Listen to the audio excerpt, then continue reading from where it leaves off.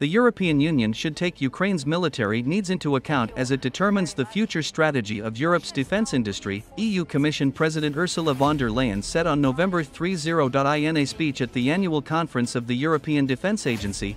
Von der Leyen said Ukraine should be integrated into EU defense programs to help cater to its needs in its war against the Russian invasion. The Commission aims to propose its European defense industry program early next year. Von der Leyen said, which would also look at ways to fund the industry. We need to make up for decades of underinvestment and fragmentation. And to overcome this, we need to spend more, spend better, and spend together. Our strategy can only be complete if it also takes into account Ukraine's needs and Ukraine's industrial capacity.